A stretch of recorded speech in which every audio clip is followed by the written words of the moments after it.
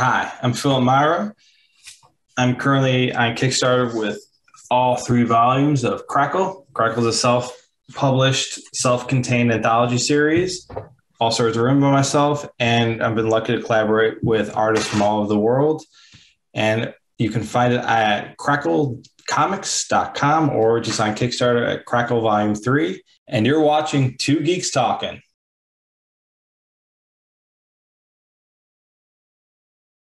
Good morning, afternoon, evening, everyone. Two Geeks Talking is an entertainment industry interview show where we interview the creative people from the comic, film, TV, movie, and video game industries. And of course, I'm your host, Kurt Sasso. We're joined today by a very new person, and at least in my field of view, but he's been writing for a while now. I have read volumes 1 through 3, at least most of 3 that I was able to see, of his series called Crackle. A wonderful collection of short stories, amazing themes, great art, and it's a really powerful couple of volumes, which also has a Kickstarter as well too. We're joined today by the ever-talented Phillip Maira. How are you doing today, Phillip? I'm doing great, Kurt.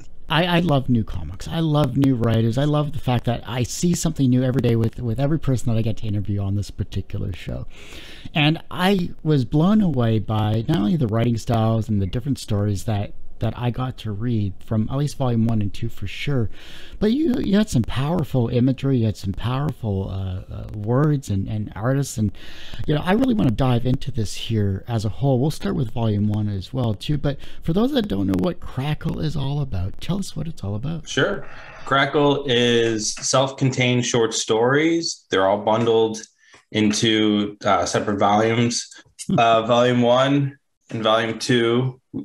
And then we're kickstarting for volume 3 right now. So everything's complete. Volume 1 and 2 have been done for a couple of years. They're the short stories, comic short stories that I've created. Benchmark is maybe about a year, 16, 18 months. And at that point, the artist and I have worked really hard to make sure that these are very concise short stories.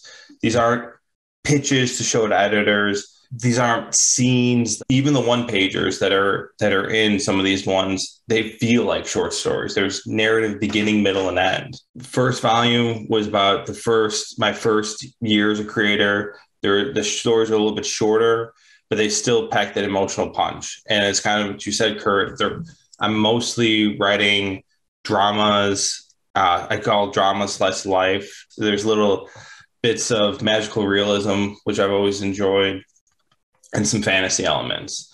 My main focus is to tell stories about people making decisions, people living with those decisions, seeing the consequences of those decisions. Like, it's very all character focused, like the cliche of like people sitting in a room just talking to each other, but there's other things happening. There might be supernatural things happening, or they might be supernatural. But in the long run, it's just people dealing with problems and the characters growing through there. Like I said, even if the one-pagers, there should be some, I try to make even some growth from the beginning panel to the last panel, and you as the reader can feel and see it. You definitely do, for sure. Thank you. You've done an amazing job with it, truly. Volume 2 came out, I think it was like either April or May of last year. So we're getting right into the middle of, or like right in the startup of the pandemic. The artist and I have now come out with this 3rd volume that we're eager to share with everyone. This newest 3rd volume is slightly larger than volume 1 and 2 combined, because the artist and I just keep expanding our skill set. There are some continuing artists that do multiple stories within the different volumes, but each of the stories themselves are self-contained. But now that I'm progressing as a writer and more ingrained in the indie comics community, I'm meeting more artists that I've always admired, and we can create stories together.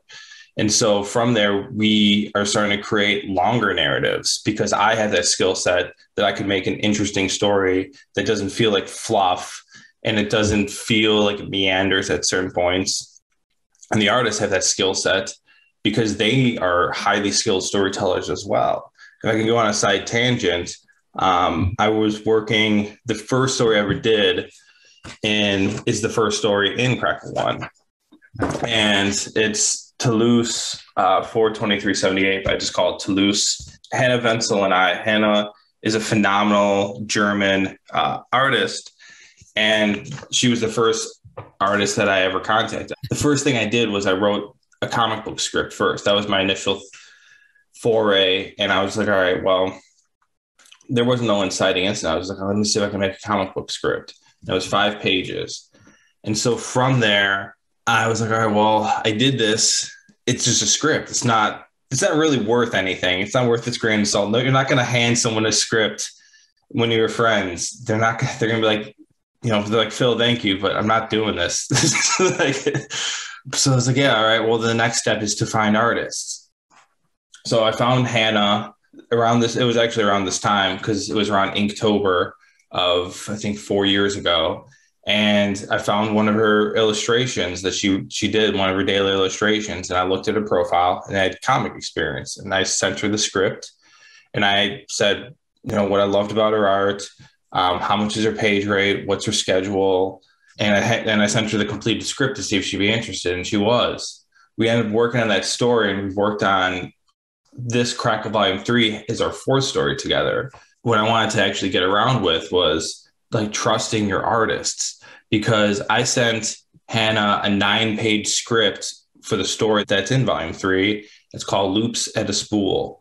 Hannah, being the phenomenal storyteller that she is, if you read enough stories from around the world, comics from around the world, different regions have different types of storytelling and beats.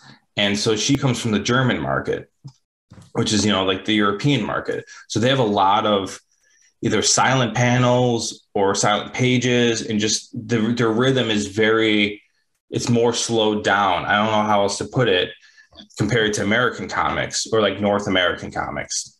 When she looked at a 9-page script, she's like, all right, well, I'm thumbnailing and I feel that it should be more. She's like, I think it's going to either be between 14 or 20 pages. I trusted her initially, and then she sent me the thumbnails when she eventually had it all mapped out.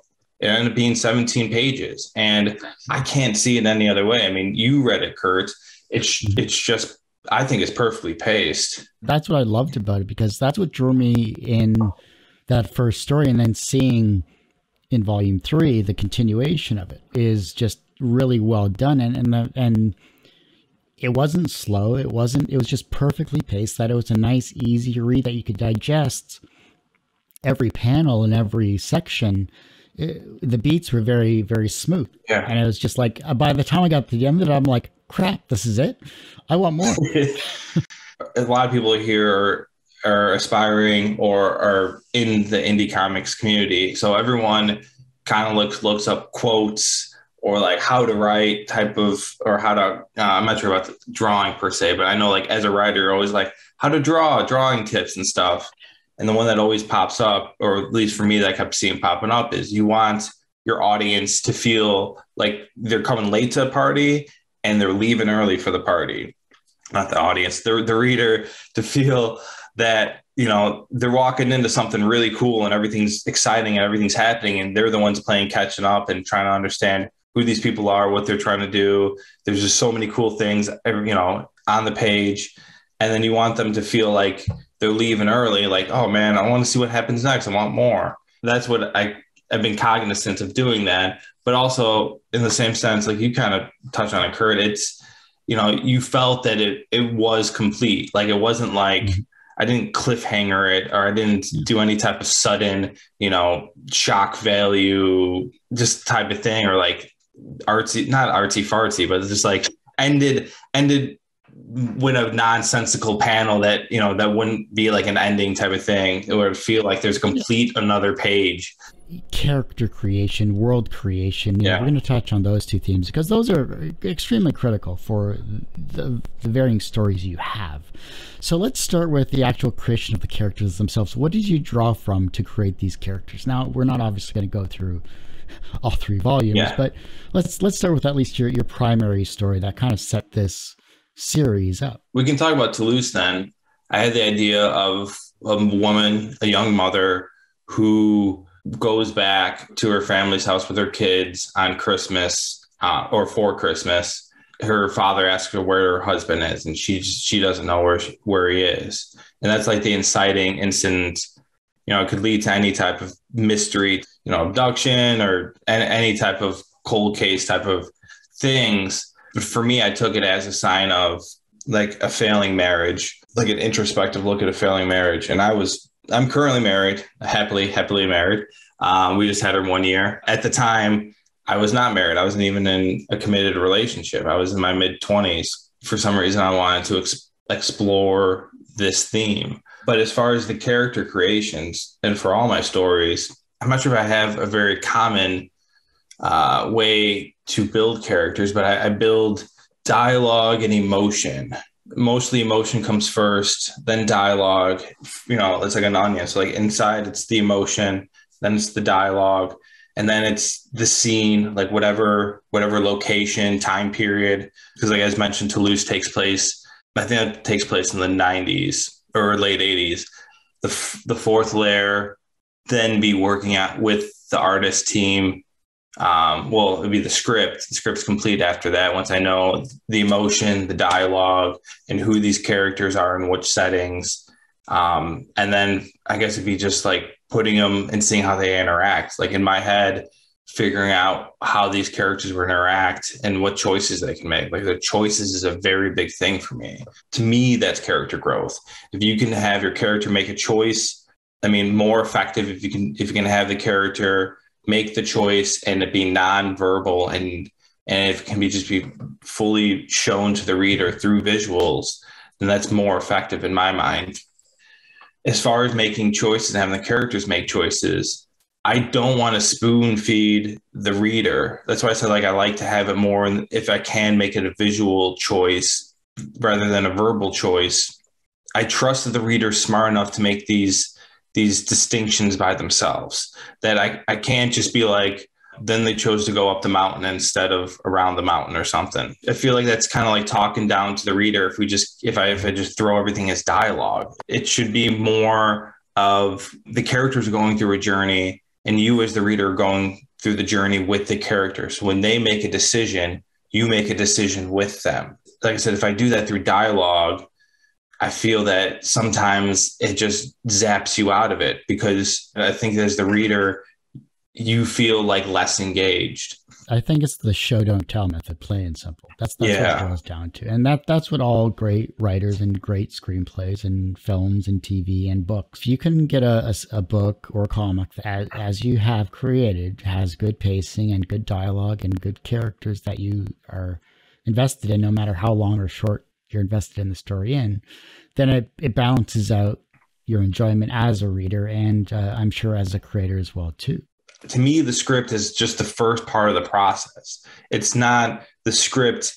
The script is golden. The script is the plan. Like we stick to the plan no matter what.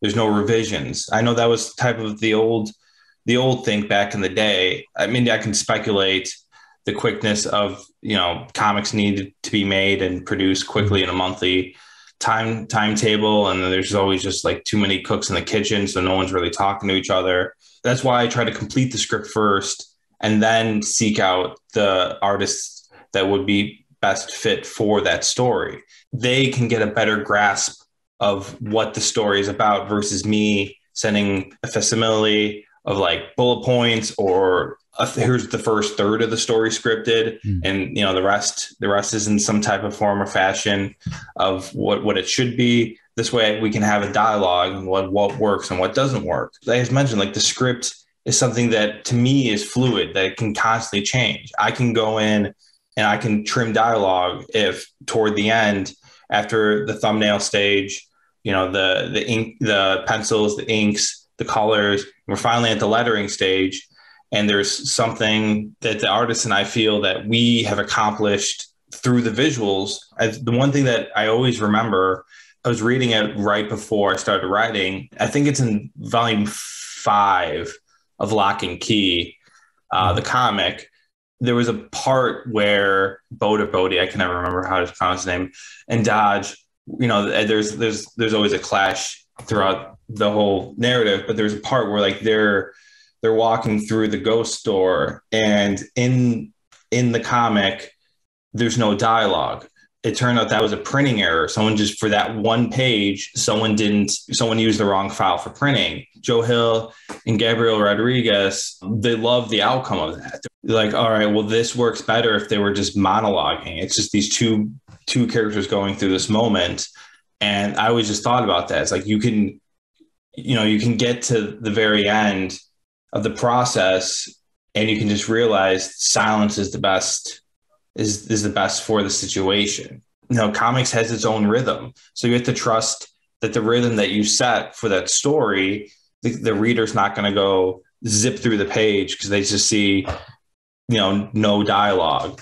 But in the same sense, it's fine. I mean, if the reader goes through the page super fast because they don't see any dialogue and they just kind of see the visualness of it, then that's the choice of the reader. It's one of those things that I always think about, like how to keep the readers on the page the longest so they feel more invested, but also is it okay if they don't spend as much time as I intend to, or the artists intend to, for them to be on there, because that is their choice. And that's what I love about comics. Like you can do anything as long as the speech bubbles are correct and you're reading the panels in the correct order, if there is a correct order.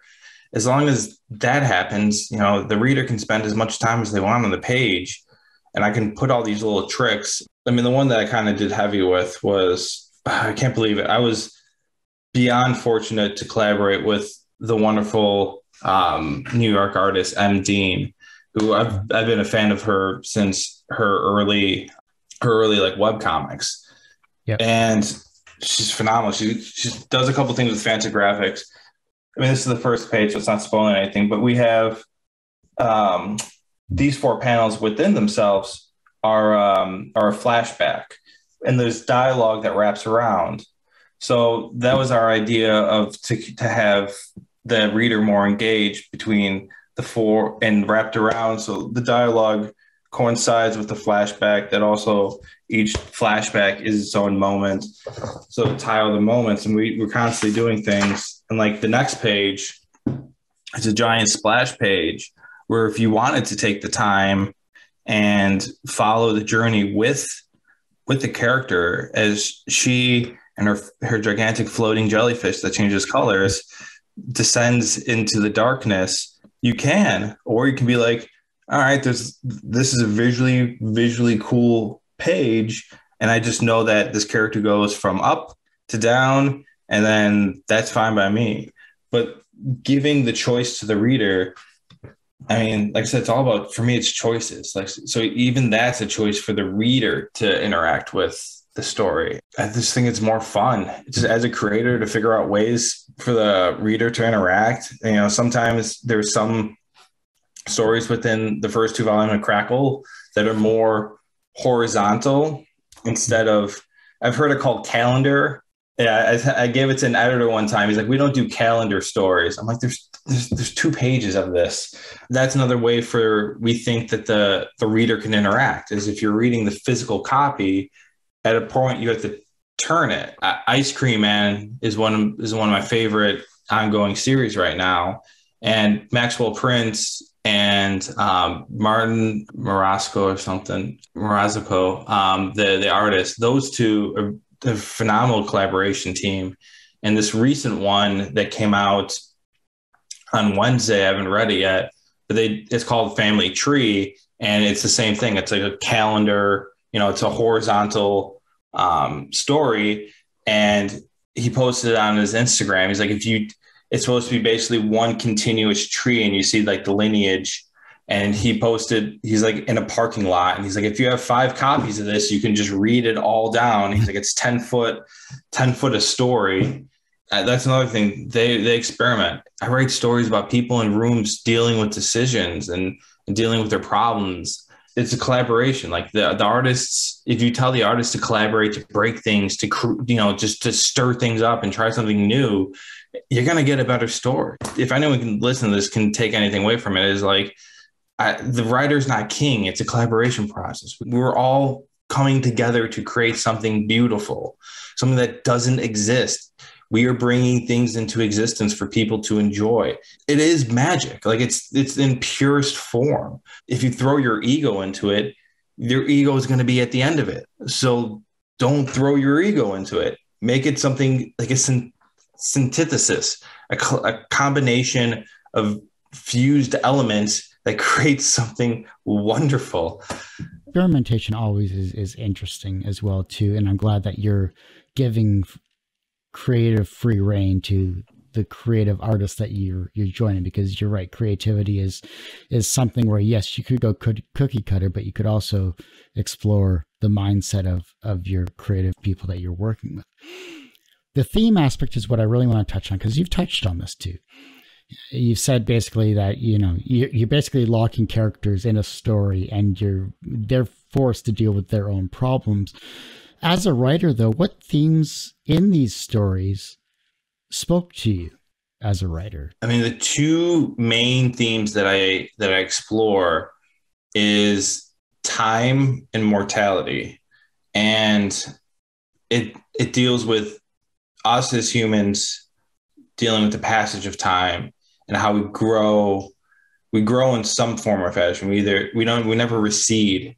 There's some type of growth, even if it's negative growth. I think that's the best way to put it. And mortality, because that's the finite end, at least from one perspective, either the character's perspective or our perspective. There's always a finite end, even within the story.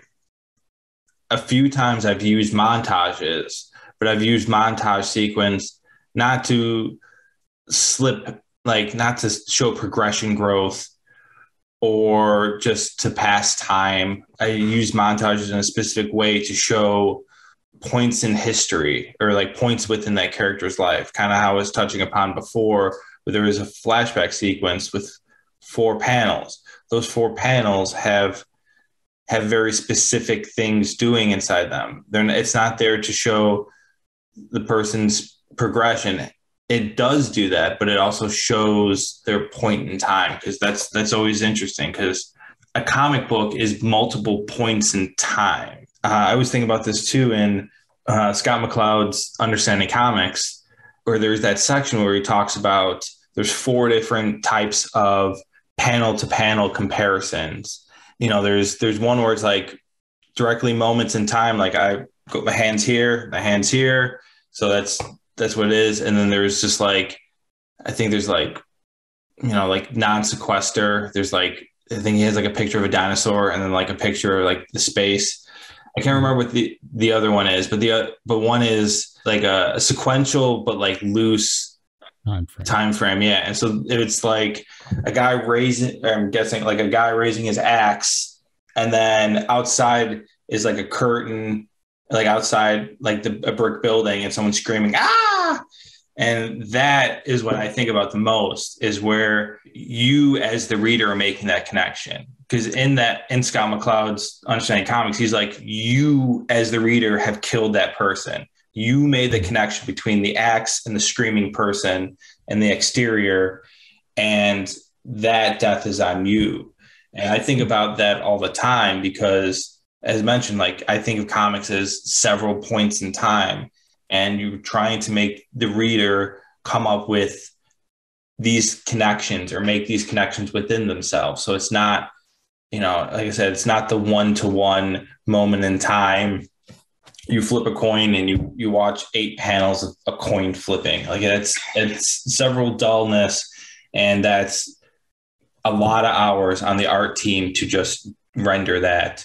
To go back to the mortality thing, I think it's, as much as time is the slow current that we all drift through, the mortality is something that is inevitable for all of us. That's always there. And I try to explore that. I write the stories and then draft 2 and enhance the themes or enhance the portions that need to be strongest to link to the theme and to cut the trim. When I'm done with the story, I'm like, oh, here's another story that either someone's dead or someone's in the brink of life. They're not all morbid per se. Some are kind of fun. Like in volume 3, I love Memo. Memo's the story of 2 sisters traveling across this fantasy scape, and one of them's a ghost.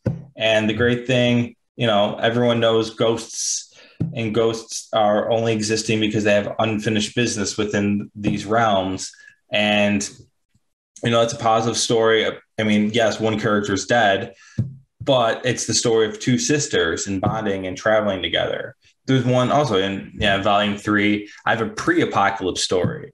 Everyone's going to die. The whole planet's going to go explode. An asteroid's going to hit the planet a year and a half from the date of the story. Doesn't matter. I mean, that it's in the far background. It's really just a story about teenagers hanging out in the future. There is a scene at a graveyard. I forgot. Whoops. So it's more in the foreground, not like a morbid type of perspective on death. It's just more like it's there, it's a part of all of us, but it's not pure fascination about it either. I don't know why. It's one of these themes that I always explore between time and our perception of death. Little concerned, not really, but a little concerned with the fact that, you're 30, you're in your 20s and 30s there. You're newly married for a year and you're not obsessing over death, but you're thoroughly exploring time and mortality, which to a certain extent is definitely everything that we all have to deal with. And I'm glad that you're at least exploring it in a healthy manner. Yeah. In that aspect. But what is it about mortality that you're obsessed about? Not obsessed, that you're trying to really deeply explore? I think it's just the finality of it. It's whatever your interpretation is in afterlife. But if you think there's something beyond this or not, there is. That's it for this. It's a common belief between religions and people's beliefs. Once you're dead, there is no coming back to whatever this is. One of my favorite creators is Richard Linklater, the director.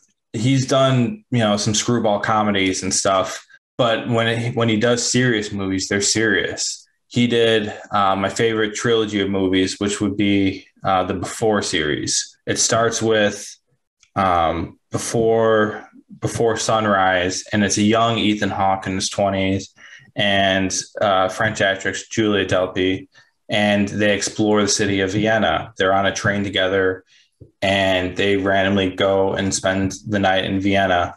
9 years after that was filmed, Julie and Ethan went back to Richard Linklater and be like, hey, we wrote a script about these characters, because it's a very 2-character focused story. We want to talk about these characters' lives because 9 years in real time have passed, explore these characters again. And they did. And so that was Before Sunset. And that was an interesting movie too, because that was like a real time movie. So they're just constantly playing with time. So like, it's basically like there are cuts, but it's supposed to be like a very seamless. The 2 hours you spent watching the movie is like the 2 hours that these characters are interacting. Yeah. And then 9 years post that was Before Midnight, which was yet another 9 years in everyone's lives, either the film crew and the actors and the characters. And so now all these characters are in their early 40s. I mean, last year, technically, Before Noon, I guess, would be the fourth one would have occurred. And then that would have been like everyone in their late 40s and the characters progressing. That's kind of like what I try to accomplish through the montages and the perspectives of time and death and all the experiences they've had. The more flash forward version of that is the movie Boyhood, which was filmed, I think, in a 12-year period. Each year that was filmed, it shows the progression of a young boy, Mason, or that's the character's name, Mason, as he progresses from like a kid into going off to college. And the story itself, it's beautiful storytelling. They spend a couple days once a year to film these scenes, and it's seamless. Like there's no title card that says 1 year later. You just have to guess that every single time that the camera cuts, that it either cuts to the new scene or it's a continuation of the scene. Like they just switched rooms, or they're in a car type of thing. But you as a viewer are the ones that makes that distinction of, all right, are we are we one more into the year in the future, or is it the same timeline? And it's just, I don't know, I just always think about and also just think that the daughter in that movie is Richard Linklater's daughter, and he's filming as she's like the secondary character. He's watching his own daughter grow through time as well, and it's just like this beautiful thing. And it's just, he's giving himself so much to this thing, as much as he's, it's his daughter, but like he's putting him so much of himself within his art. And like I said, the progression of time, like in the movie, it's not a gimmick, like of doing this thing. It's an experiment. And I think it worked well. I just think, you can do that exponentially with comics.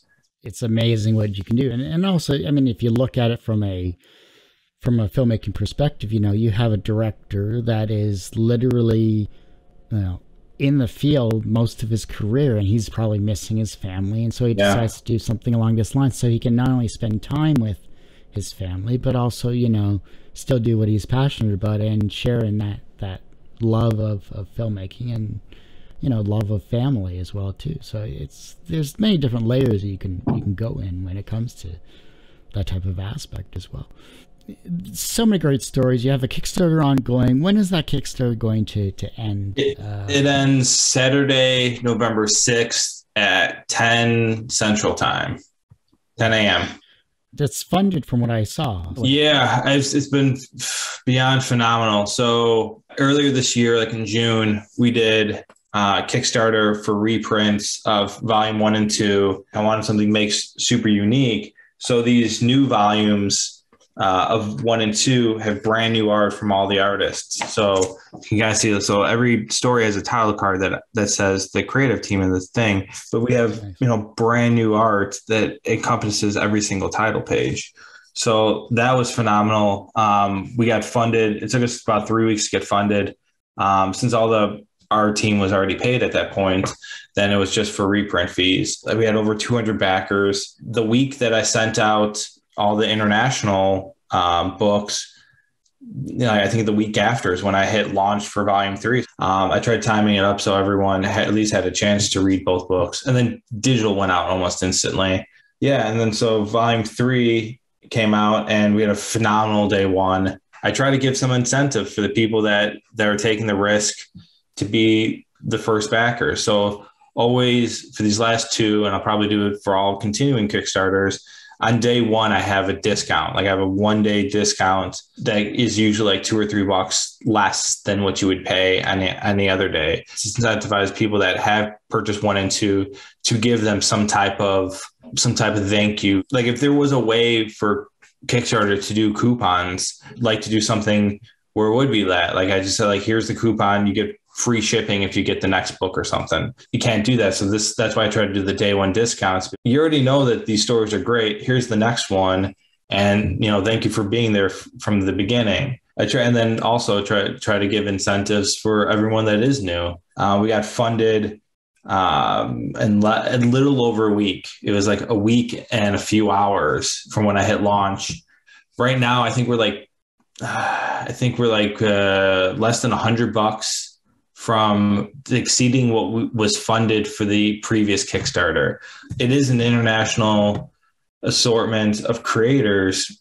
And in the Kickstarter, you can see I credit everyone. I have their bios, but also next to the bios, I have the flag of their country, because it is a huge international one. This one had a lot more American creators than normal, only because most of the letters that we used were all American letters. If you look at the last Kickstarter page, I think there's only like 2 or 3. The two cover artists were American, and maybe one other American, but everything else is purely international from volume 1 and 2. My obsession with time is if I was trying to attempt being a comic writer 10, 15 years ago, it'd be a completely different process. I'd be going to my local comic shop and I'd ask them. I just think of it like I'd be locked in proximity. I'd have to be someone within, a 10-mile radius of me. I'd be chatting with every single person at every single comic convention, trying to figure out which creators, I'd love to collaborate with. But now we live in such a digital age where I can contact. Like the last few stories that I've done, I've completed the script and I've posted on Twitter. Here's the script. This is a paid gig. This is the deadlines. I try to plan very ahead. Like the deadline's kind of far into the future. It's like 6 months from now. Like, let me know your page rate.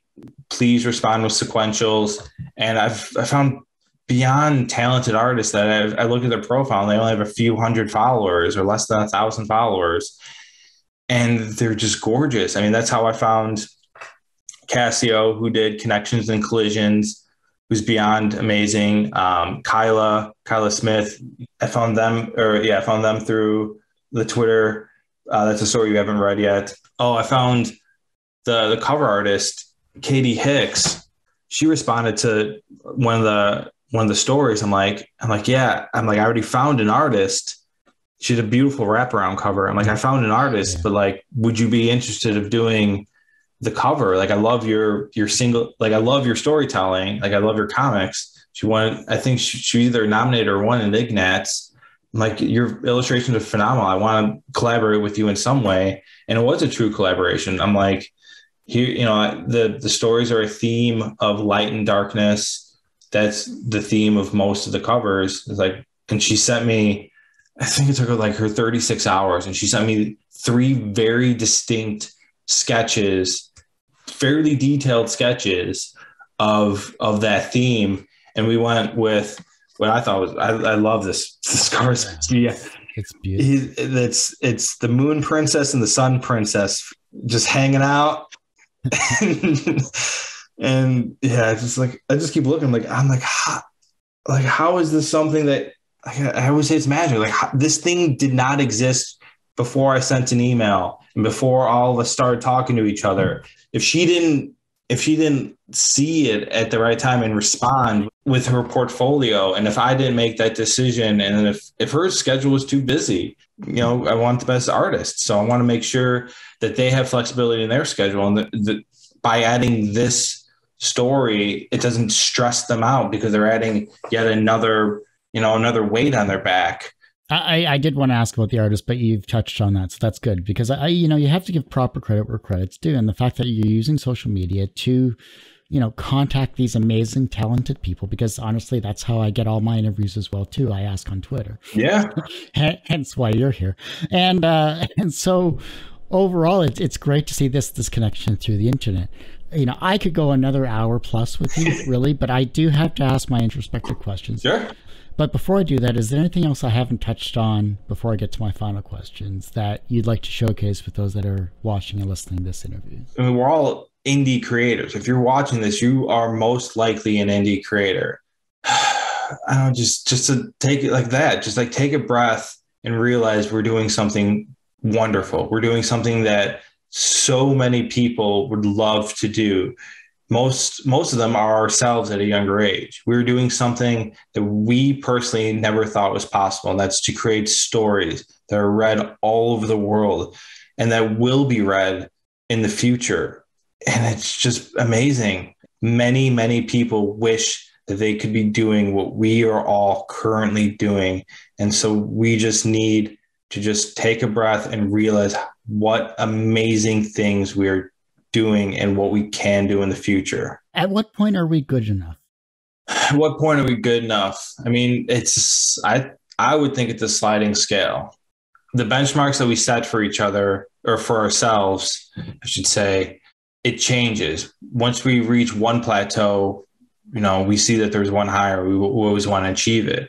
But the idea is that through the journey of a creator, because it is a journey, we're all just trying to get more readers, but also the internal struggle of making, you can call it art with a capital A, but we're trying to get the things that are within our head onto the piece of paper, to then someone else look at that piece of paper to get the same things in their head. And that mishmash of a translation is a struggle, and it's a process.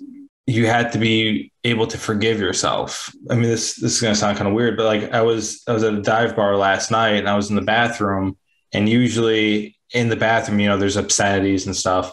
Someone wrote "forgive yourself" on there, and that just kind of stuck with me. And obviously it stuck with me enough that I'm bringing it up. What point is it good enough? I mean, like I said, it's going to change throughout your life, but as long as you're able to grow as a person emotionally, but also grow as a creator, then you're on the right track. And if you feel that you are slipping and you're either not making time for the things that matter most in life, or that you're lashing out to your loved ones, then communication is the best thing. And just to seek some assistance, try to create something beautiful and be beautiful. When was the first time that you learned that language had power? It's when I was young. I'd like to say I learned like in the stories. Like I'd learn, someone could be like, well, you have to read this book. We had in our school, we had a library, and like, it was like, all right, well, this is what every kid reads. And it just like dawned on me that not why does every kid need to read this, but like, what is the thing that makes it so coveted? Like, why is this the standard? It would be like the Roald Dahl books, or, the Hungry Inch, or it's called the Hungry Inchworm.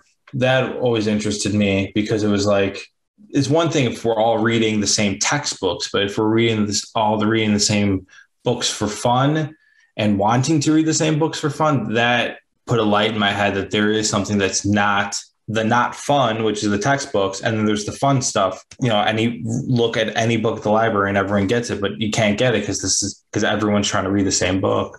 My first foray into how powerful illustrations is, in the same library, there was one book in the dictionary section with male and female genitalia illustrations.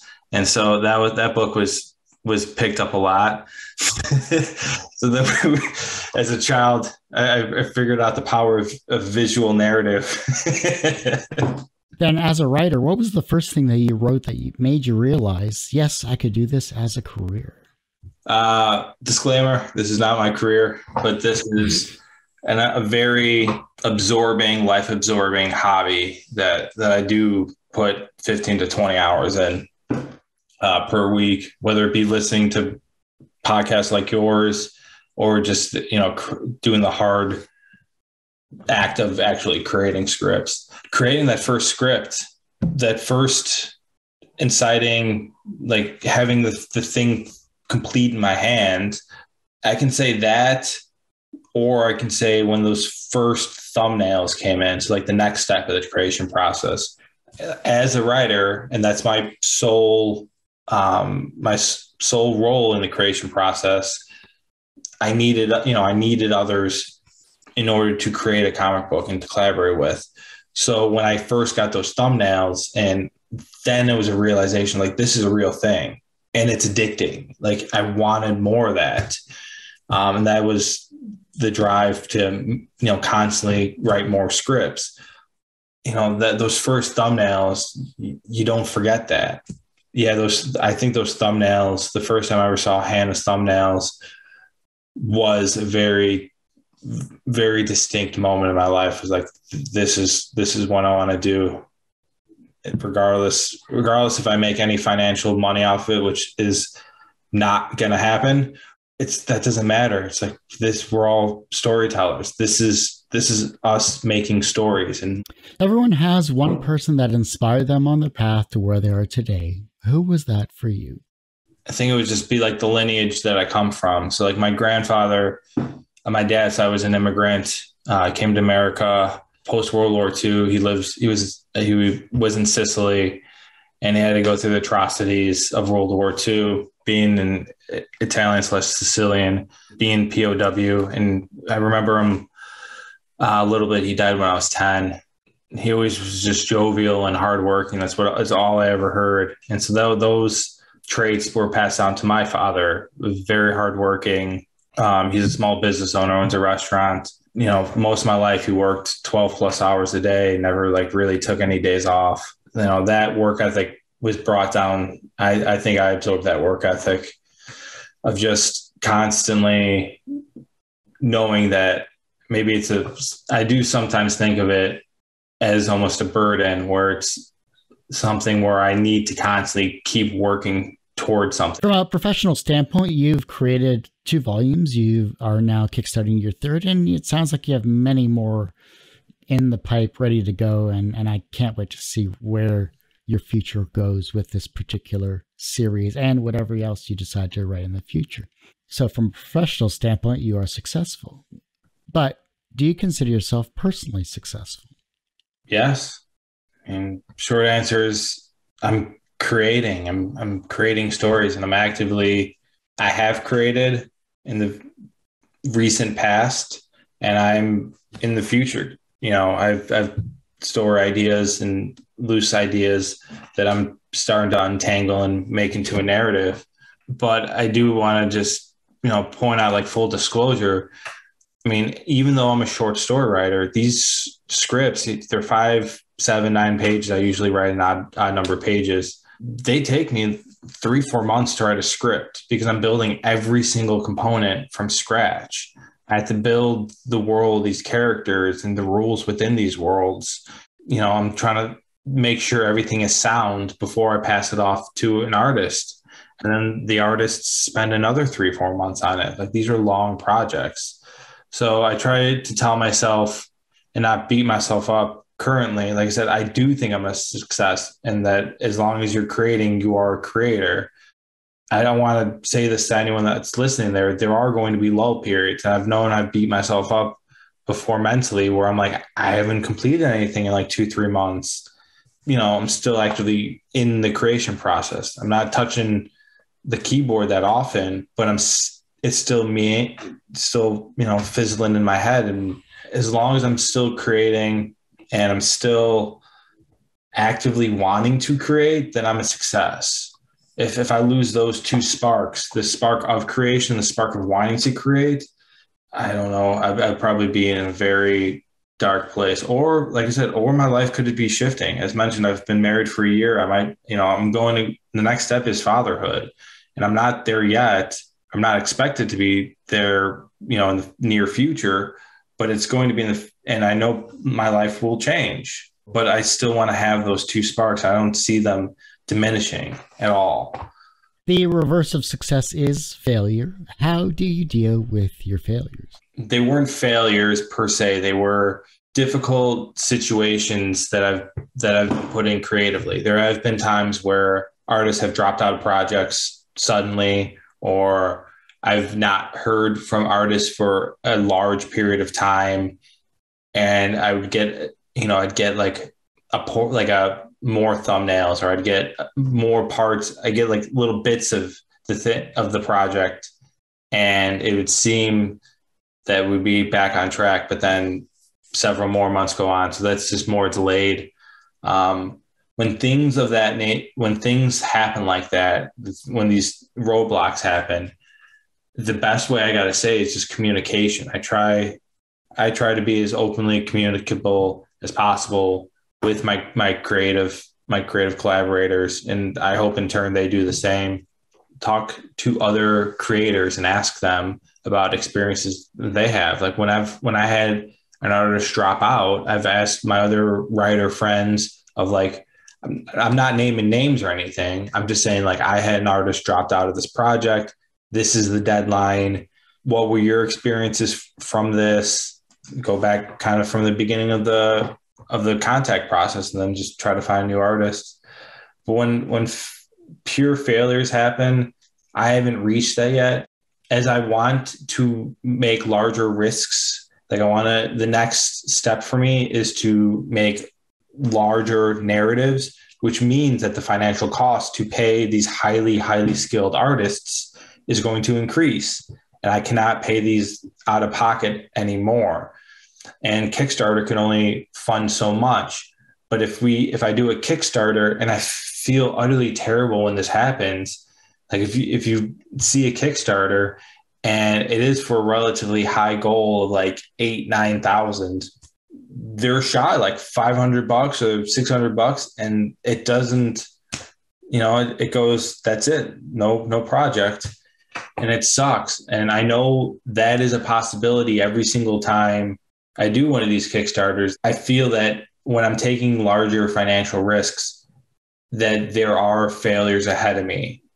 And like when you are in the creation process, like I know that there are possibilities that I cannot, this is not financially feasible and it might fail, but I still will try. But like I said, those are the tough roads ahead. I know I'm at the most easiest part of my creative process or creative career right now because I am using low stakes. I have enough finances that I can pay the artist out of pocket, but in the future, I know it's going to be a tough road to climb. The younger generation is looking at your work, and eventually you will have the younger generation with you as well, too, looking at your work and becoming inspired to be creative in their own way. How can they inspire the generation that follows them? Just to be kind. I mean, this, as I've said it before, we are doing something that is very rare and it's very unique. And not many people have the gifts that we have, but also the ability to nurture said gifts. Like there are natural talents within the creative process, but a lot of hard work is in between and people don't see it. We can do live drawings, or I can go on Twitch and show me writing scripts constantly. It's a personal journey, and there's so many hours of aloneness with you and whatever part of the creation process you're a part of. Like I want the next generation of creators to like look at the work and be amazed by it and want to achieve it and surpass it.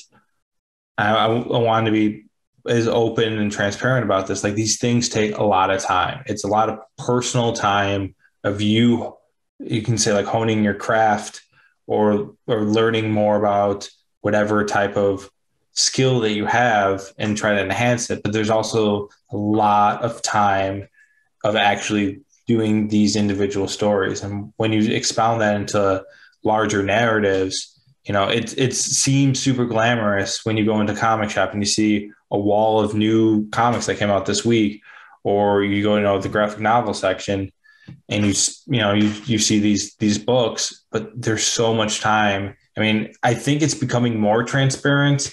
Like the larger book publishers are doing that. They're making announcements. They're like, like Macmillan signed this creative team to do this book and it comes out in 2024. I think it's good when we all look at that and be like, all right, that means that they've already done a large portion. They've done a portion of the story. They've showed sample pages.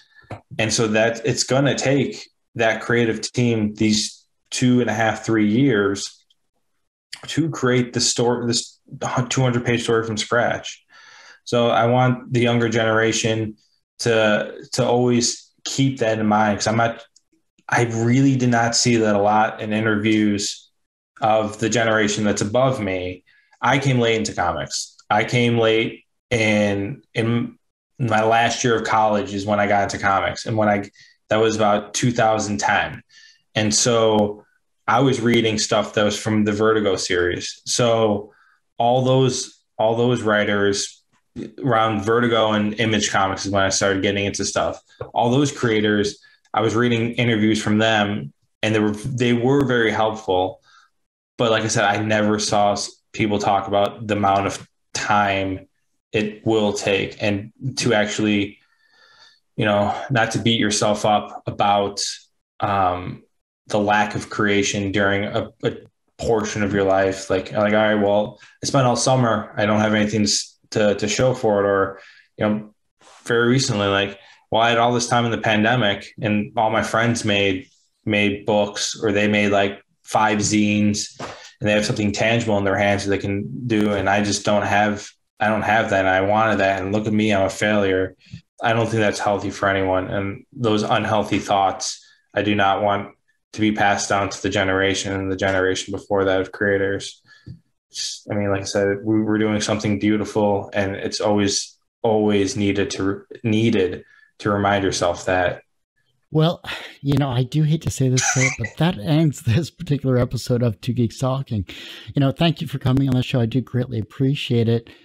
Before I let you go, because we have to obviously promote your social media, we have to promote this Kickstarter.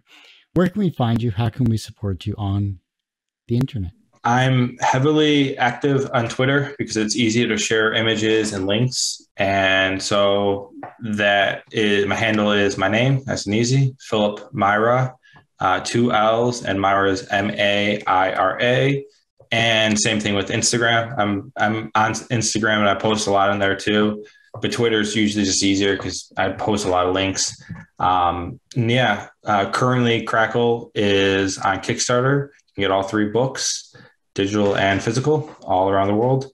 And, you can go to Kickstarter and type in Crackle and it should pop up. I made a URL called cracklecomics.com. That's an easy, forward you right to it. But yeah, I'm a comic book creator. I'm going to keep creating. I have very early tentative plans to make a larger anthology spring of 2022, which will probably be on Kickstarter for funding. And the idea is that, I've done 3 Kickstarters, or I've done 3 volumes of Crackle, and each of them are stories that I've written and I've collaborated with other artists. And so now I want to do an actual anthology where I do one story and then based off of a theme, and I know what the theme is. And I invite my friends and people that I don't know because I want it to be open. I want to get as much, I want to get as much submissions to get the biggest net of the best stories, the best creative teams, and, make an anthology. But as of right now, I have that project as like a curator editor.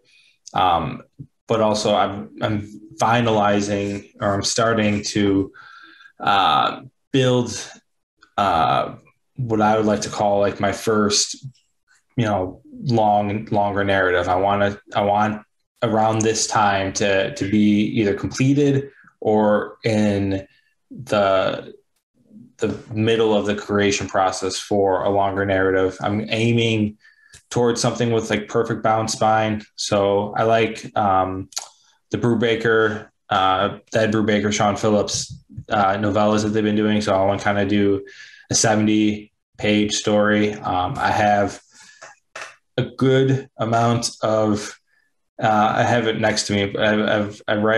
I personally write everything down in a spiral notebook, and then that's draft 1.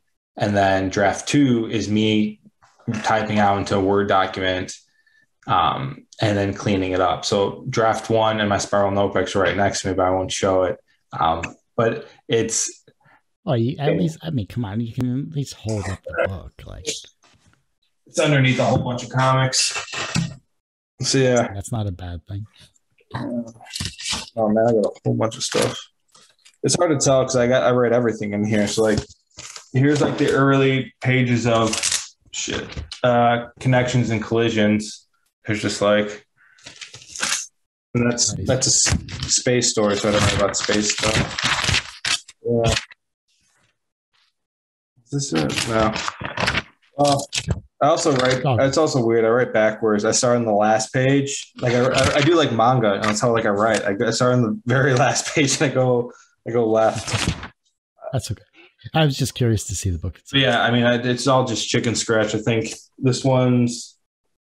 What is this one? Oh, this one's memo. Okay, nice. But yeah. So yeah, it's in there somewhere. There's a chunk of 15 pages fully fleshed out. But yeah, I would like to, like I said, I know that and that could be a failure. It could be the artist that personally in my head that I would love to collaborate with is unavailable or uninterested. That can also happen. But yeah, I mean, 1,000 things can go wrong. But as long as it's done and created and you're happy with it, I mean, that's all that matters. I mean, I don't know how else to say it. It's like we're creating comics. We're doing something spectacular. Like you should look like me. You should be smiling all the time. Like it's just beyond amazing. I love what you're doing. Keep creating what you're creating. I want to have you back on. Obviously, we'll do something next year for sure. Talk about your new anthology series maybe in the future. And I'd love to hear more about the artists that you pull for that particular project as well too. And just keep doing what you're doing. You obviously are doing something right and spectacular, and you're enjoying it, and everyone else is as well too, or else you wouldn't have 3 successfully funded Kickstarters. So keep at it. Thanks, Kurt. This was great. And you can, of course, find this interview and thousands of other interviews on our website, tgtmedia.com or twogeekstalking.com, and, of course, on our YouTube channel, which is actually more updated than the website, is youtube.com/c/tgtmedia. And as I say every week, everyone has a story to tell, and it's up to me to help bring that out. Thanks for listening and watching on Two Geeks Talking. See ya. Hey, all, Kurt Sasso here from Two Geeks Talking. If you like this video and these quick clips here, make sure you take a look at our YouTube channel, youtube.com/tgtmedia.